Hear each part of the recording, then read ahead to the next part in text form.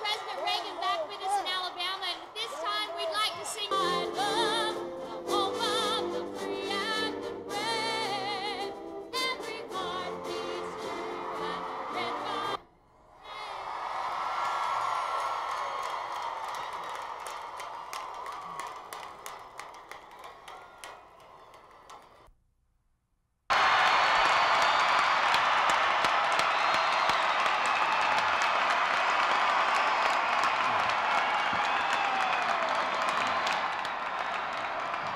Thank you.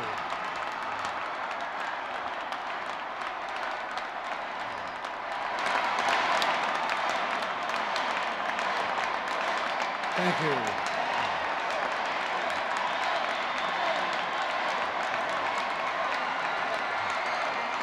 Thank you. Thank you very much.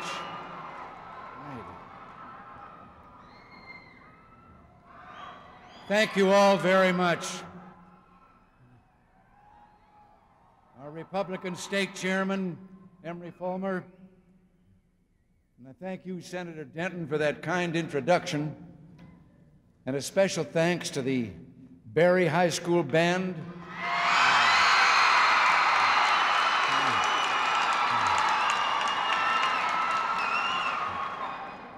the Hewitt-Truesville High School Band,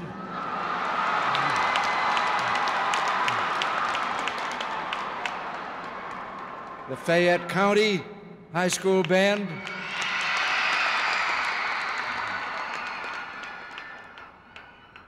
and the Cleveland High School Band.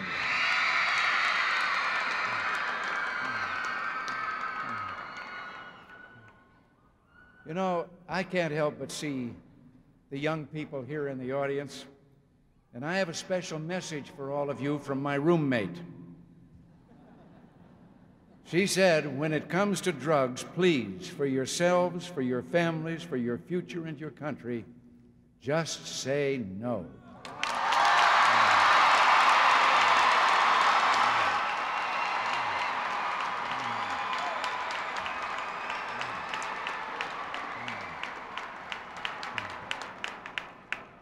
Well, it's great to be here with Bill McFarland. Bill will make Alabama a great congressman in the mold of Bill Dickinson and Sonny Callahan.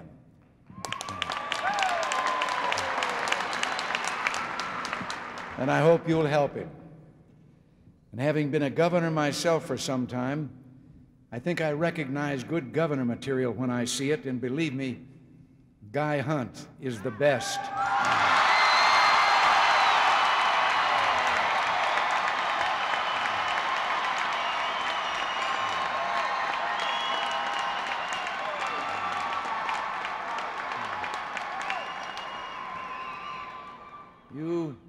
You send him and his teammate Don McGriff to the state capitol.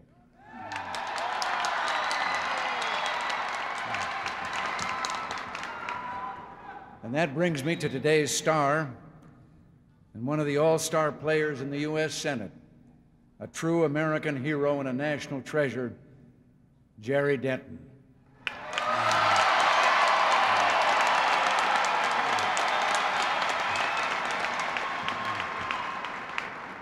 You know, it's wonderful to be here in Alabama, and you know, I often say to my staff when we're taking off in Air Force One, it's great to get out of Washington and get back to where the real people are.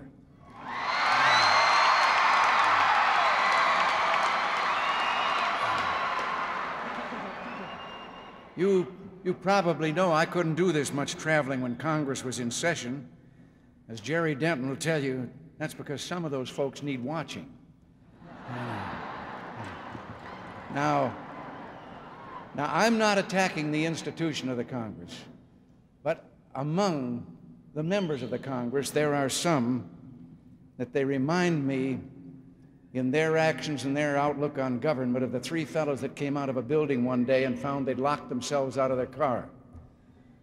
And the first one said, well, if somebody will get me a wire coat hanger, I'll straighten that out, and I know how to trip the handle and I can get the car open. And the second one says, we can't do that. Someone will think we're stealing the car. And the third one said, well, we better do something pretty quick because it's starting to rain and the top's down.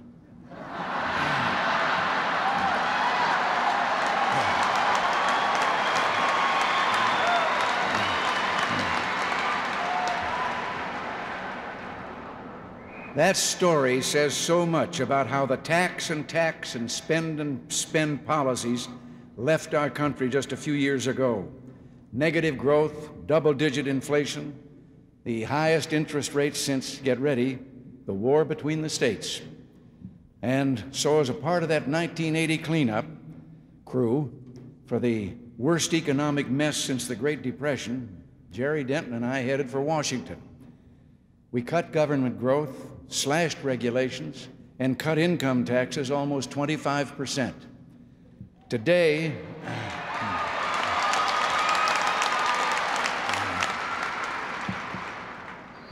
we're enjoying one of the longest economic expansions in history, creating over 11.5 million new jobs in the last 47 months, more jobs than Western Europe and Japan combined have created in the past 10 years. Inflation has plummeted from more than 12% to 1.8%.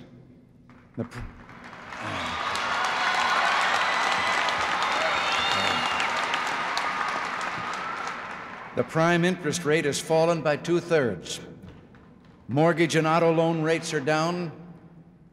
You know, all those people that were making fun of us and getting mad at us and so forth and saying that it wouldn't work, I realized it was working when they stopped calling it Reaganomics.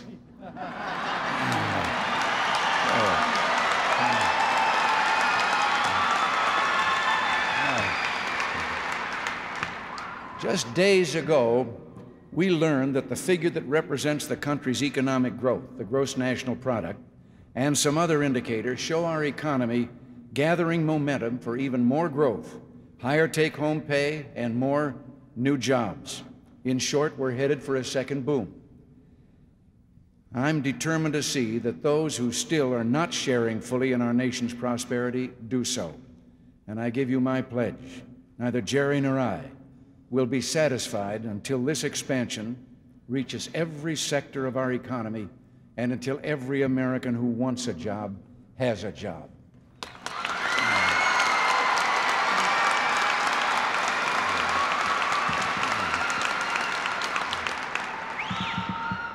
Now, to broaden our expansion, I signed into law last week the most sweeping reform of the tax code in our nation's history. For more than 80% of Americans, it means a top tax rate of 15% or less, and that's why I call it Tax Cut 2. But wouldn't you know it, even before the Fair Share tax plan reached my desk, the Democratic leadership in Congress was saying that they wanted to break faith with the American people and turn tax reform into a tax hike. You know, the truth is, those people never saw a tax they didn't like.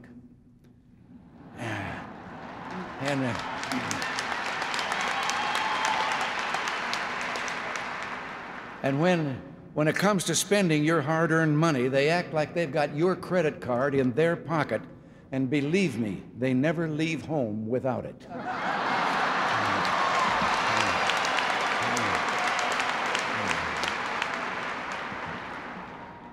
The American people know the truth. We don't have a deficit because we're taxed too little. We have a deficit because Congress spends too much.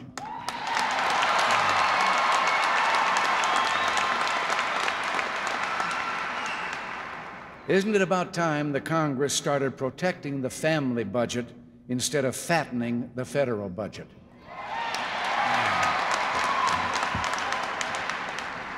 The contrast between us and the leaders of the other party is just as apparent when it comes to judicial appointments. Now, you realize that the President appoints the federal judges, but they can't be a judge unless they are approved by the Senate.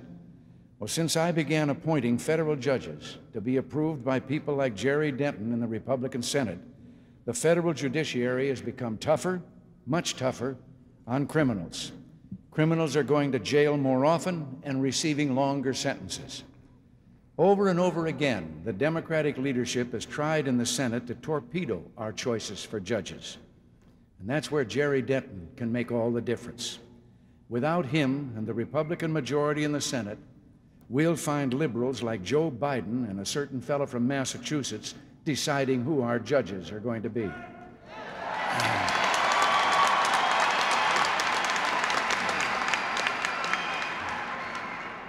I just bet you'll agree, I'd rather have a Judiciary Committee headed by Strom Thurmond as it is than one run by Joe Biden or Teddy Kennedy.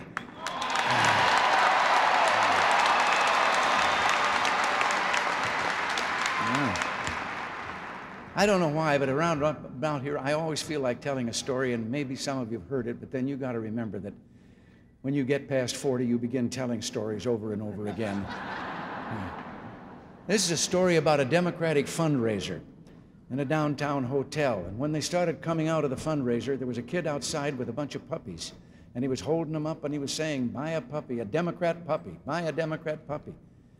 2 weeks later, the Republicans held a fundraiser there. And as they started coming out, here was the same kid with the puppies, and he was saying, "Buy a Republican puppy, buy a Republican puppy." And a newspaper man was there and had been there 2 weeks before, said, "Wait a minute, kid, you were here 2 weeks ago with those puppies and you were calling them Democrat puppies. Now you're calling them Republican puppies. How come?" Kid says, "Now they got their eyes open."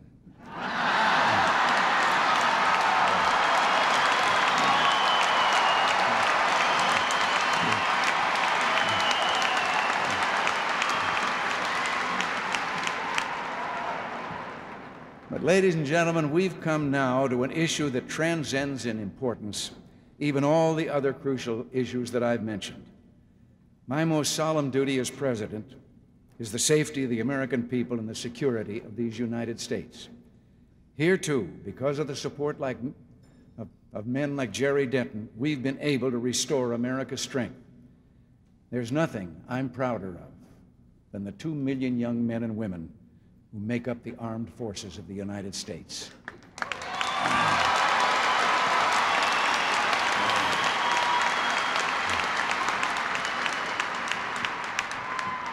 And let me tell you, if we must ever ask them to put their lives on the line for the United States of America, then they deserve to have the finest weapons and equipment that money can buy, and with Jerry Denton's help, we're going to see that they get them.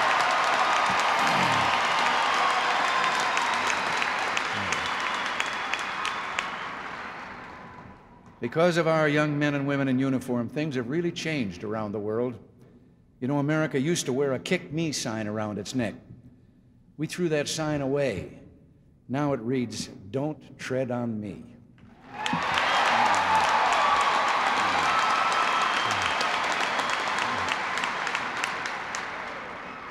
It's still a difficult and dangerous world out there, but with Jerry's help, we've made ourselves stronger and better prepared to deal with it.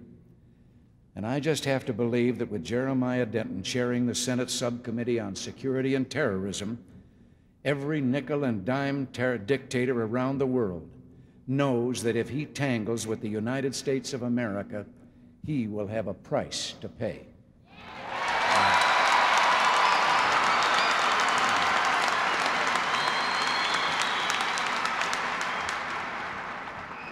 Another thing I'm especially proud of, after 6 years of this administration, not one square inch of territory has been lost to communists, and one small country, Grenada, has been set free.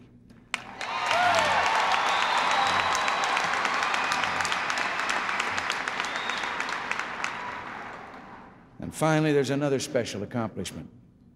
We must never forget that it was our decision to move ahead with SDI, the Strategic Defense Initiative against ballistic missiles, that brought the Soviet Union to the bargaining table. Now today, we're dealing with the Soviet Union from a position of strength. And let me pledge to you today, our goal is to save the West from mutual nuclear terror, to make ballistic missiles obsolete, and ultimately to remove them from the face of the earth.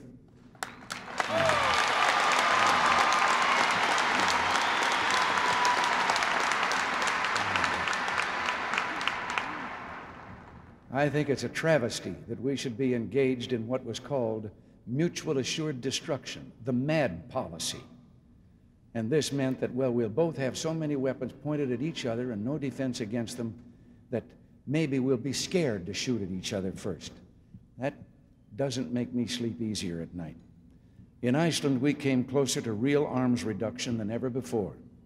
But Mr. Gorbachev decided to make progress hostage to demands that we kill SDI. I had to remind him that SDI is America's insurance policy to protect us from accidents or some madman who might come along as a Hitler came along, or just in case the Soviets don't keep their side of the bargain.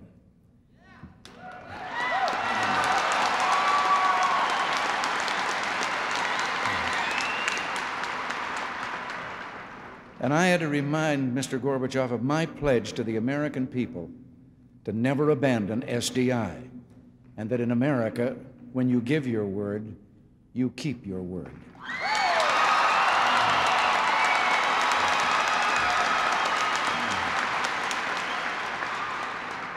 So that's all I did in Iceland, was try to keep my word. What we need in Washington is a Congress that won't give away at the conference table what we refuse to surrender at the negotiating table in Reykjavik, Iceland.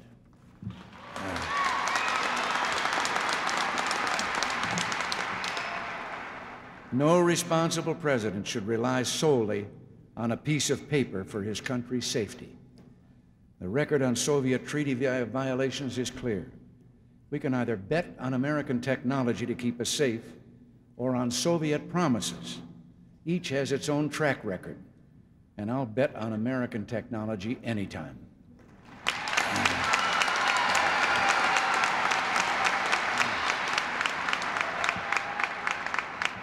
Now, you know, in a crowd like this and in this place, there must be many Democrats. I want you to know that during these past 6 years as president, I've relied again and again upon the support of Democrats like you who are here today, and I thank you.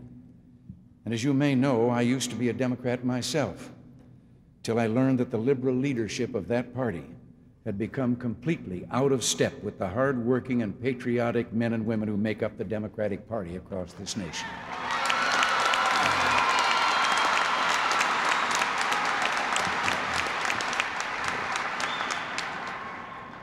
I know how tough it can be to break with tradition. As a matter of fact, after I had decided that I could no longer follow that leadership, and I began campaigning for Republican candidates, I still hadn't gotten around to re-registering. And then one night I was speaking to a Republican fundraiser, and a woman stood up right in the middle of my speech, out there in the audience, and she said, "Have you re-registered?" And I said, "Not yet, but I'm going to." She said, "I'm a registrar." And she came right down the center aisle, put it on the podium, and I signed up, and then said, "Now, where was I?"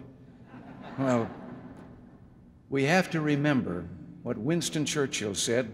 He was in the British Parliament, and he changed parties. And he was criticized for that. And he said, "Some men change principle for party. Others change party for principle."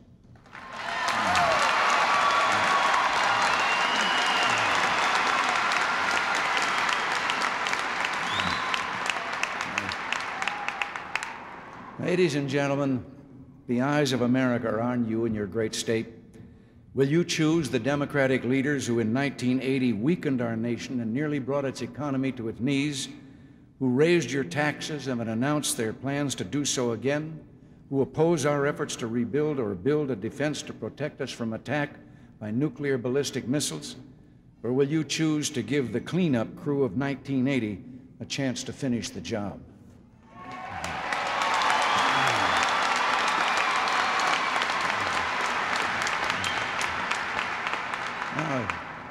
You know, my name will never appear on a ballot again, but if you'd like to vote for me one more time, you can do so by voting for Jerry.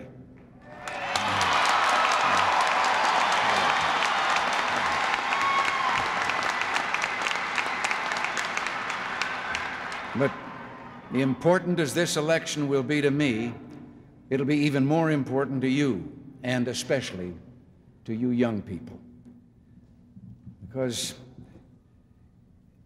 it's going to shape our nation's future.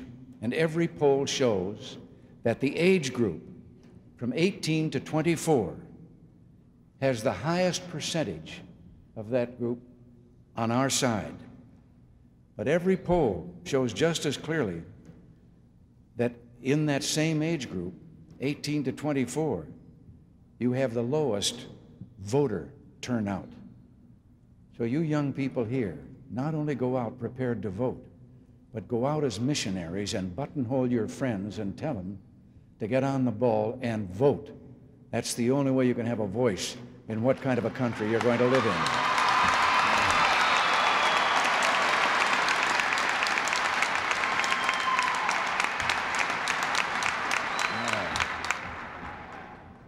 It's exercise your sacred right as Americans. Participate in shaping history itself. And as I say, do it by casting your vote. And you know something? I goofed a little while ago when I started in. I forgot to mention the Oak Grove High School band.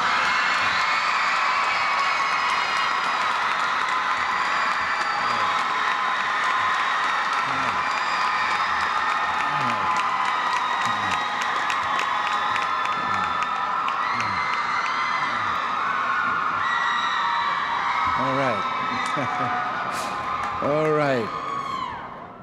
You know, you young people, and I knew a time when I was a governor of California when I couldn't have said what I'm going to say now.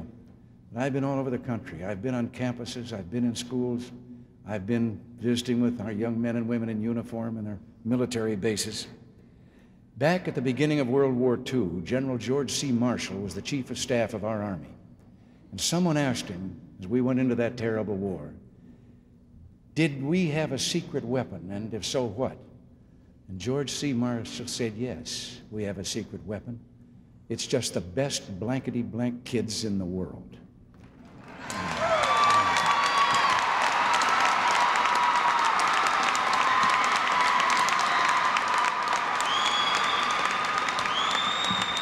And after all that I've seen crisscrossing this country about your generation, if George Marshall was around, he'd say, you're the best blankety-blank kids in the world.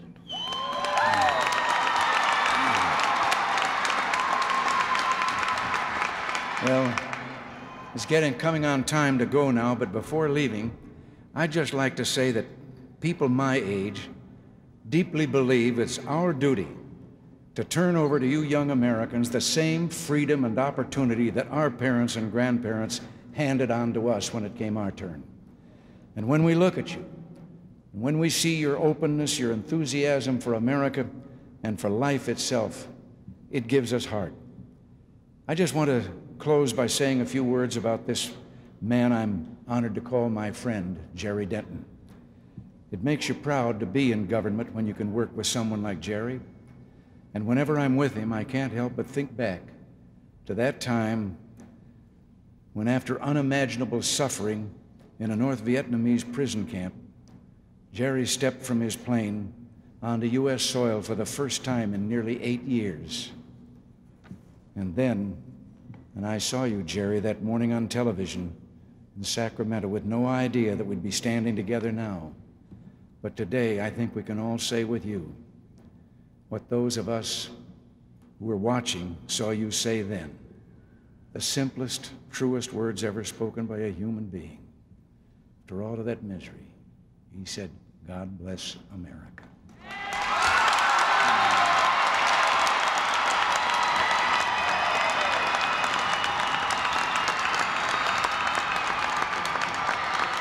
Thank you all.